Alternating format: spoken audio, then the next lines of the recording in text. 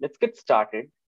Uh, we have iteration today, which is a really exciting as well as challenging chapter, I feel.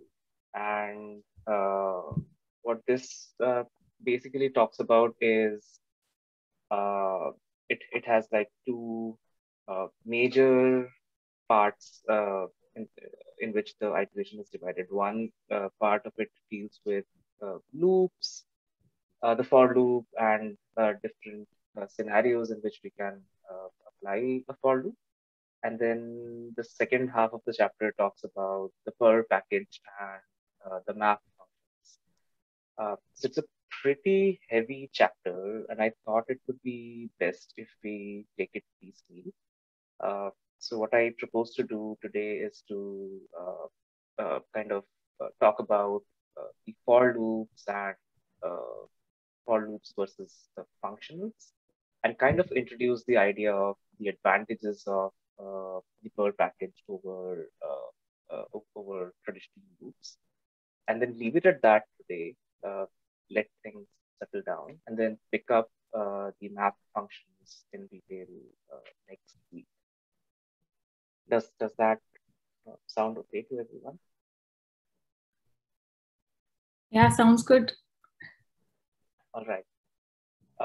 So yeah, this would mean that we would get delayed by one more week, so before we can start with the models part. But as I was going through this chapter, I felt that this is something that it needs time, and I think going over it in 2 weeks would kind of consolidate the learnings that we can get from it.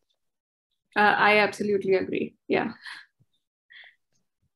So yeah, so I think the way that this chapter is outlined is that it kind of introduces the idea of why we would want to iterate over different functions, and introduces the for loops, and then goes into the ideas of for loops versus functionals. And functionals is something that we would look at pretty soon, uh, and I'll not get into that detail right now.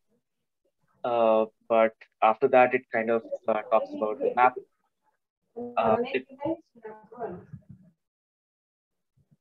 It kind of talks about the map functions, and kind of gives us a lot of information and a lot of tips on how to deal with failures, how can we map over multiple arguments and stuff like that.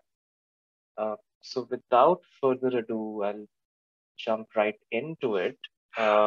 So the two main ways through which we can reduce code duplication are functions and iterations. We have been talking about functions in the past weeks, and we saw that functions can reduce code duplication to a huge extent. We can write one function, and it helps us in kind of having a single go-to place where we can edit, update the function. We do not need to repeat the same lines of code again and again, and it kind of makes our life a lot easier. But then a second way to reduce code duplication is iterations, and iterations are specifically useful when we need to do the same thing on multiple uh, inputs. For example, we want to repeat the same operation on different columns or on different data sets.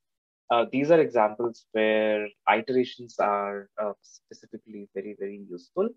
And there are two main iteration paradigms that the book introduces right away. And these paradigms are imperative programming and functional programming. So imperative programming, from what I understood, is something that makes the iteration very obvious. So the way that the code is written, it's very obvious that we are kind of trying to repeat things over and over again. And examples of imperative iterations are loops, where we right away start the loop by saying that, okay, for I goes from whatever 1 to n, repeat the following function, or the following activity. So that I mean, the line where we say for, or the line where we introduce a while kind of makes it very imperative. It kind of puts it out front that we are going to iterate over multiple columns or multiple data sets, and that's why it's called imperative programming.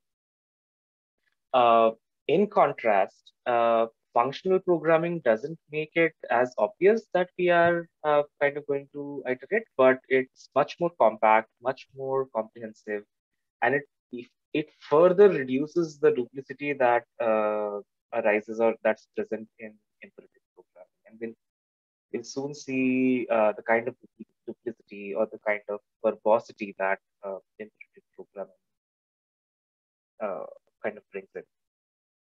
So that's about the broad kind of the two broad paradigms of iterations. And today we'll basically be talking about imperative programming. We'll be talking about for loops at quite some length, and we'll touch upon some ideas of functional programming, but most of it would be left for the next week. So let's start with a basic example. Let's say that we have this data set right here with 4 columns and 10 rows.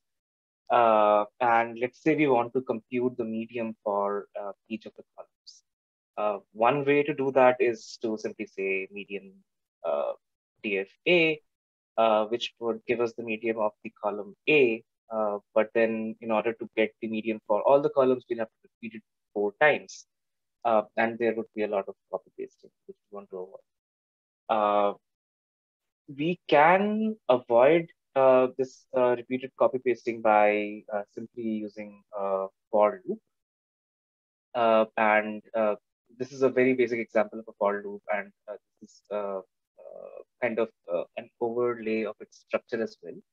So we start by defining an output space, which is a vector that contains double type of elements, and it has the same number of columns as the dataset that we have, DF.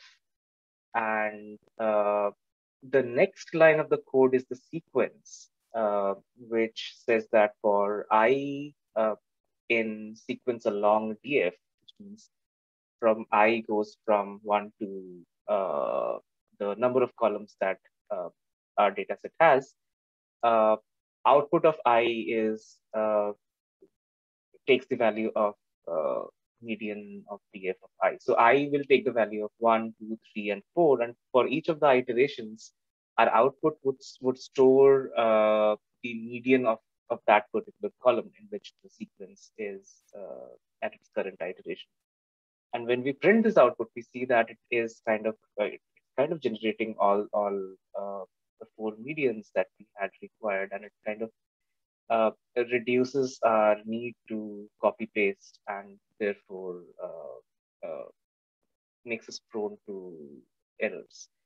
So this is the basic structure of a for loop, and as we see here, it has 3 basic elements, and these 3 basic elements are nothing but the output, the sequence, and the body. This is, I mean, in any for loop, these 3 elements would always be present. The output is nothing but a space or kind of an object that allows us to create space before starting the for loop or before starting any loop to store our outputs. So it's always advisable to create or to have that kind of a space allocated beforehand rather than trying to grow that space while we are in a for loop. So this is the first step when we are trying to create a for loop. The second line is very critical, and it's almost always present in all loops, which is the sequence. And it determines what are we trying to loop over. In our case, we were trying to loop from 1 to the number of columns that our data frame DF had. And this is exactly what it's doing. It's by simply writing for parenthesis I in sequence along DF, it's kind of instructing the iteration to go from 1 to the number of columns that DF has.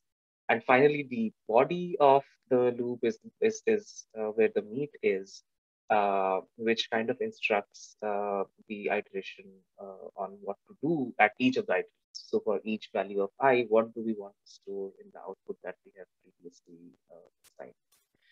So those are the three basic elements of any for loop, and irrespective of however long our for loop is or however complicated our for loop is, these three elements are always going to be present, and these are the only three elements that we need to be that we need to kind of develop while creating a for loop. The book kind of draws a very fine distinction between sequence along uh, versus saying one to length L. So I think the way that at least I was introduced to for loops was that we used to write that for I goes from 1 to, let's say, 10, and it would iterate from 1 to 10. And here, I think in R, we could have done a similar things. We could have simply written that for I goes from, for I in 1 to length of DF, or for I in length of, or simply 4. The book kind of advises against using length and prefers sequence along over the use of length.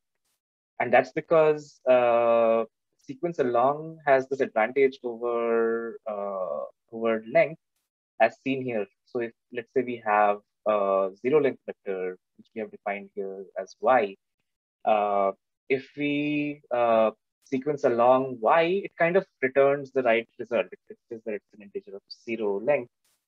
Whereas if we kind of go from, or if we use for I in 1 to length of y, it starts from y, it starts from 1 and then goes to 0, saying that, okay, this is, so 1 is always going to be the starting point if we imperatively define that the iteration should go from 1 to length of x.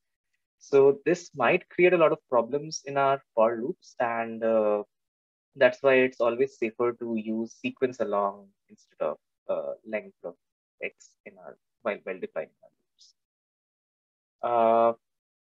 So yeah, so that's a bit about the structure of a for loop, and then there are a couple of different variations that the book gets into, and there are four primary variations that we need to consider that we can, and these are kind of use case scenarios that we can use a for loop for. So the first iteration is to modify an existing object instead of creating a new object. So we already have, let's say, a data frame, and we want to modify all the columns of that data frame. Or we already have a vector and we want to modify all the elements. So we'll look at an example of that. The second use case is looping over names or values instead of indices. So in the previous example, we saw that we were looping over sequence of or sequence along the DF, which is basically looping over all the indices or all the indices that correspond to the number of columns that the data frame had.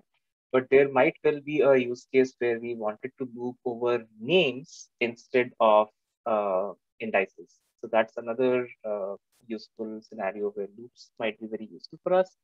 And we'll also see an example of that. And the next use case is to, in cases where we have to handle outputs of unknown length. So we don't know how long our output is going to grow. What do we do in scenarios like that? How do we handle that is another use case. And the fourth one is how to handle sequences of unknown length. So for example, if we do not know how many times we need to iterate, so that's another use case that we can address using a for loop, and we'll also see in the example. So we'll now talk about the first use case, which is to modify an existing object instead of creating a new object.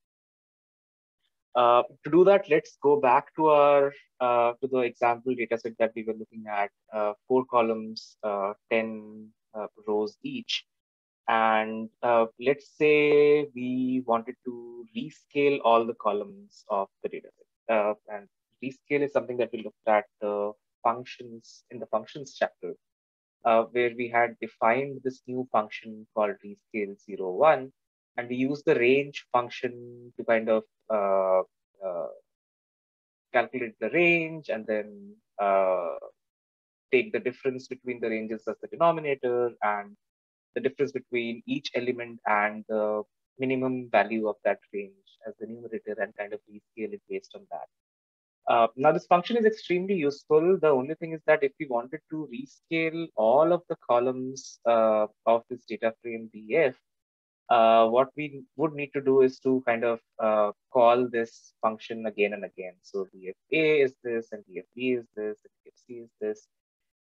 However, as we saw that we can always use iterations, or we can always use a for loop instead of calling this function multiple times. And this is a good example where we want to modify all the elements of this data frame. And we do that by calling, by using the for loop, by iterating over the number of columns that we have in the data frame, which is 4. And then saving the values, and then calling the rescale function for each of the elements of the data frame. We saw in our chapter on lists that df double brackets I would call the first element of the data frame, which is the first column of the data frame, and then it would store the value in the first element as the first element of the df as well. So when we call dfa now, previously it gave us these 10 numbers that we have created using the rnorm function. But now when we call dfa, it kind of has rescaled all of these elements, and we see that all of the elements have now been kind of rescaled based on the function rescale 01. So yeah, this is a really simple and basic example of how we can use for loops to kind of modify an existing data frame. Here we see that all the elements of the data frame and in all of the columns were modified based on the rescale function. And two things to note here is that one, we very conveniently used a function, a predefined function within the for loop. So this is a really great example where which kind of tells us that we can easily wrap a for loop around the predefined function. So that kind of makes our lives much more easier. And also another thing to note is the use of the double brackets within the for loop instead of the single brackets, which kind of makes sense here because we are trying to change each element within the data frame. And the authors also recommend using double breaks whenever we are using or working on a single element, because it just clarifies that straight up. So with those two notes, I think we kind of looked at the example where we were modifying an existing object. And the next, and we kind of proceed to the next use case where we are looping over patterns. Yeah. So we kind of look at looping patterns, and there are three general ways to loop over a vector. The first we have already seen, where we were looping using indices. We kind of specified that for I in sequence along the data frame or sequence along some other vector. And that's the first way of looping over a vector. And then there are two other ways of looping over a vector. The second way is looping over the elements using something like this. So for x in xs. So note the use of so instead of using sequence along, we are supplying the whole like a vector of elements. And this would be useful when we care only about the side effects. For example, we care about plotting or saving a function, saving a file. Uh, the author say that saving output effectively is difficult in this case. And the third way to loop over a vector is to loop over names. And here we use for nm in names of x's instead of using x's directly. So this gives us names, which we can again access using the two double brackets, x double bracket nm. And this is useful when we are using name in a plot title or a file. Um, yeah, let me just quickly look if we have an example that we can.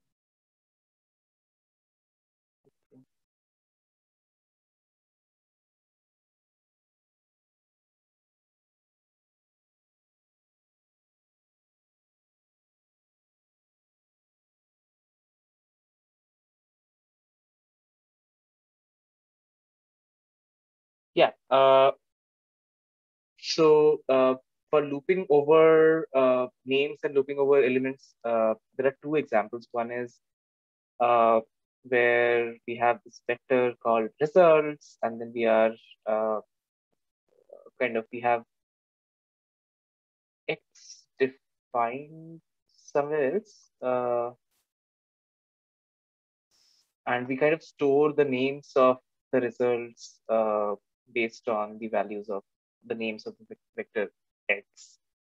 And then we also have iteration over numeric indices, which this is a very general form of using it, where we are simply using I in sequence along x. And then we are storing the names of each elements of x in this vector name. And then we are storing the values of each of these elements, x i's, in another output that takes the name of value. So this is one way through which we can loop over names, or we can loop over elements instead of looping along sequences that we are very familiar with. Just to keep that in our back pockets. And then we move to the third use case scenario, which was cases where we have an unknown output length. So here we do not know how long our output is going to be. For example, if we want to simulate some random vectors of random length.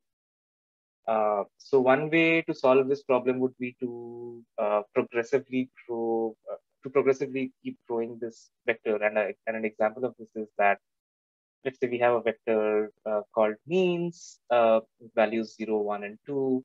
And then we kind of create this empty vector output. And we iterate over all the elements of means and store like one value in n, and then store kind of add or sort of append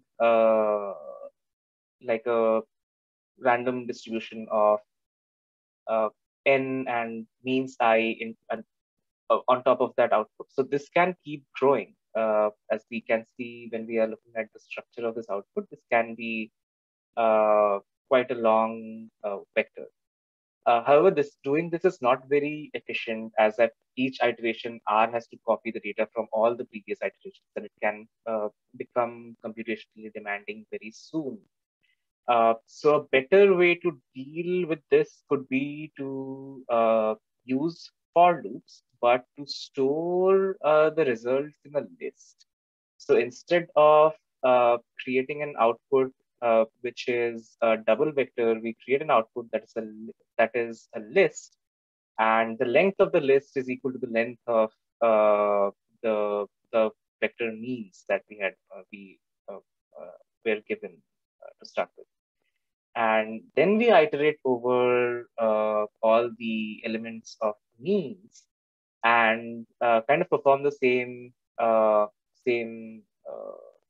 a similar line of code in the body, and then printing the structure of out would then give us these three different and distinct elements of the list that we have created, and then we can flatten the list by using unlist, which would give us these 158 vectors. So doing this is far more efficient than uh, being completely blank about the total number of elements that our output is going to have and creating like this blank or this empty vector and letting it grow to whatever number it's going to take. So that is another interesting use case where we do not know how long our output is going to be, and it's always advisable to use a list use a list within a for loop rather than creating a flat vector right away. And finally, we have the last use case scenario, which was cases where we have an unknown sequence length. So we do not know what is the length of our sequence, what is how long we should have we should let the sequence run. And a good example of this is when we want our iteration to loop until we get 3 heads in a row. Now, this totally depends on chance. We do not know how long it would take for a kind of a series of coin flips to have 3 heads in a row. However, we can achieve it using a for loop where we cannot achieve it using a for loop because we do not know the exact sequence uh, of uh, we do not know the exact length of the sequence that we want the iterations to occur. However, we can use a while loop to achieve this. And while loop has a slightly different structure than the for loop. In a while loop, uh, we specify a condition that has to be met. And the moment that the condition is not met, the loop stops iterating. We can, as a thumb rule, it's important to know that we can rewrite any for loop as a while loop, but we can't write every while loop as a for loop. An example of this is an example of doing the first, where we can rewrite a for loop as a while loop, is going back to our examples where we said that for I in sequence along X, we had a body of codes which is equivalent to assigning I equals 1 and then saying while I less than equals to the length of X.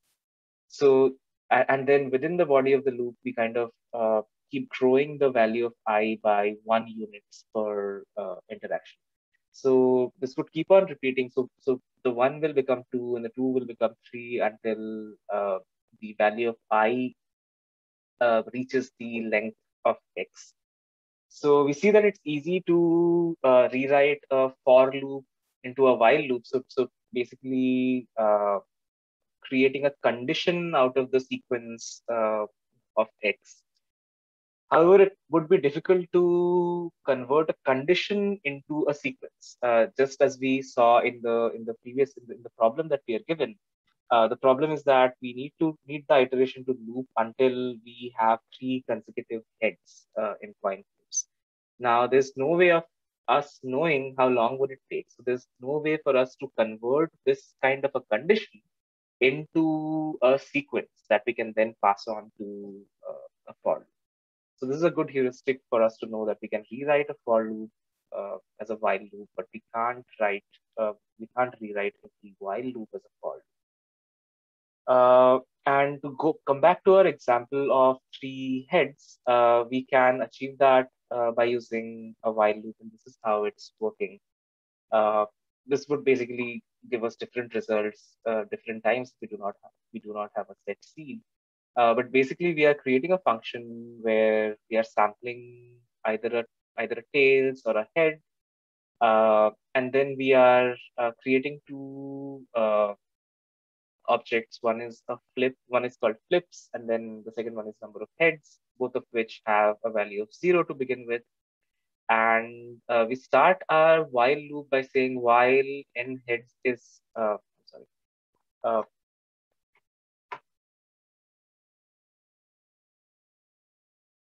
uh, yeah. So while n heads is less than 3, and within the body of that loop, we say that, okay, if flip is equals to h, so flip is the function that we have created. So if flip, which is sampling either a tail or a head, if that's a head, then the value of n heads goes from n heads plus 1. So it starts from 0. Uh, if it gets a head, it would become a 1. If it gets another head, it would become a 2. If it gets another head, it would become a 3. And once it kind of it becomes more than 2, or kind of is, whenever the value of until the value of n heads is less than 3, it keeps on iterating this loop. Uh, Whenever we do not have two consecutive heads, it kind of changes the value of n heads back to 0. So it's back to square one. The number of the value of n heads is 0 again, and then we start all over again. And outside of this if condition, we kind of keep on increasing the value of flips by 1. And whenever this condition is met, we print the value of flips. So in my example, I was able to achieve 3 consecutive heads in 6 iterations. But yeah, when I was like playing around with this code, it there was a time when it took like 20 iterations, 17 iterations. It can take whatever number of iterations it takes to have 3 heads in a group. It totally depends on the random chance. So this is a really good example of using a while loop. And the important thing and the important distinction for us to keep in mind is that a while loop is based on a condition. So whenever the condition is met, the while loop runs as soon as the condition is not met, it kind of stops running. As against a for loop, which always has this very specific number of iterations that it could run. So given a value of sequence along x, it would always run a specific number of times as compared to while loop, which can be coded to run until a particular condition is met. So this is a really good way and a really good example of cases where we might have to generate a loop when we do not know the exact sequence. So that brings us to the close of the 4 different use case scenarios that we talked about while using loops. And slowly we are moving into the direction of comparing loops with functionals, and then the book kind of takes a deeper dive into functions. For us today, I think we will this is kind of a teaser for us where we are just looking at comparing loops versus functionals, and gives us a little bit of food for thought for what is coming up next. So for loops, so the for loops are not as important in R because it's a functional programming language. We can wrap a for loop in a function, as we saw, and kind of call that function. The book gives us this example of a case where we wanted to compute the mean of each column in the same data set that we have been working on. So we can achieve this by kind of creating this function, and this function is wrapped around our for loop. So in our for loop, the main body is kind of calling the mean function and iterating over all the columns. So whenever we call this function, we can get the mean of each of the columns within the data set by virtue of having this for loop embedded within the function. What happens is that when we call this function on our data frame, it kind of gives us the mean values of all the 4 columns that we present in our data. But what happens if we realize that we also want to compute the median as well? So we want the mean, but now we are interested in the median for each of the columns as well. Now it's similar. We can easily write a similar function wrapped around a similar for loop, and the only change would be to swap median by mean. But that would be, copying and pasting. So we'll have to simply copy paste this code again, and we'll have to replace the mean with the median. But the question next arises that, okay, what if we wanted a standard deviation? What if we wanted some other summary function? And we soon realized that this is not super optimal because while we have like this really elegant way of wrapping a function around a for loop, but we still will have to write, or we still will have to kind of call this code and define this function again and again for each of the summary functions that we want. Now, the beauty of loops and functions in R is that we can actually define a function that takes a function as an argument, which is really powerful. So we can create a function called column summary, which takes 2 arguments. One is the data frame, and the second is a value of a function. And what it does is it creates this output of an output vector that has a data structure of double, and we are iterating it through the sequence of the number of columns that this data frame has, and we are storing the value of the function called on each of the columns of the data frame into the output vector that we just defined. Now, the beauty of writing this code is that we can simply replace this function by anything, right? We can simply call column summary, df, median, and it would generate the medians of all the 4 columns in the data frame. We can simply call column summary, df, and mean. And instead of computing a median, it would now give us the means of all the 4 columns. And we can simply replace mean by standard deviation, and it would give us the standard deviation of all the 4 columns. So this is really powerful, I felt. It reduces our need to kind of being verbose and kind of copying our codes multiple number of times, and makes the code look really elegant. So this is the main difference between for loops and functionals, and this is where the book kind of gives us the idea and kind of introduces us to the per package, saying that passing functions onto other functions is a really powerful idea. It's really useful, makes for really compact codes. The apply family does quite a bit of that. So the apply, lapply, and tapply functions can do quite a bit of that, but they lack consistency. So they have different structures that are returned, and they take different arguments.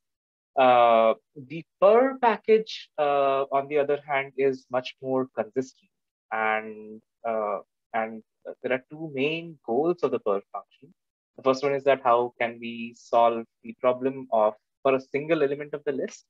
Once you have solved that problem, per takes care of generalizing your solution to every element of the list. So it's kind of it works on the heuristic of that we break down the problem, we solve it for one element, and once we have figured out how to solve the problem for one element, we can then generalize it to the larger list. And yeah, it's all about breaking a complex problem into bit-sized pieces, and it allows us to kind of advance in a step-by-step fashion. And it works really well with the pipe as well. So yeah, so all of these features, its consistency, its ability to break down complex problems into smaller pieces, uh, and allowing us to advance in a piece by piece, in a peaceful manner, kind of gives us a lot of advantages of using the per package. Uh, and yeah, that's it. That's like a small teaser for this package. I'm really excited to dive deeper into it, and we'll talk about this package in detail next week. So thank you for being so patient, and if you would like like to share any thoughts and suggestions on using loops, any pro tips or any experiences of using the apply or the per package, that would be really helpful for me as I think about the next part of the chapter. Thanks, Arnab. That was a great intro. I found some, there was this R Studio training, like one of those R Studio workshops on per package to our, which I caught after, like after the event. But that was very useful. I will share that in the chat, in on Slack, in terms of like getting a, beyond reading the book, like getting a hang of Yeah. the iterations. So I'll share that if that's useful. But yeah, really looking forward to the next presentation. I feel like iteration is just so useful, and yeah, it totally deserves as much time we can spend on it. Yeah. I mean, any extra reading would be helpful because I went through the description of the per package and the map functions, and it's really I'm pretty sure it would take us a while to get our heads around it. Yeah, So yeah, yeah, different ways of or different ways of presenting it would certainly help in reinforcing what they're learning. So thanks. yeah, sure.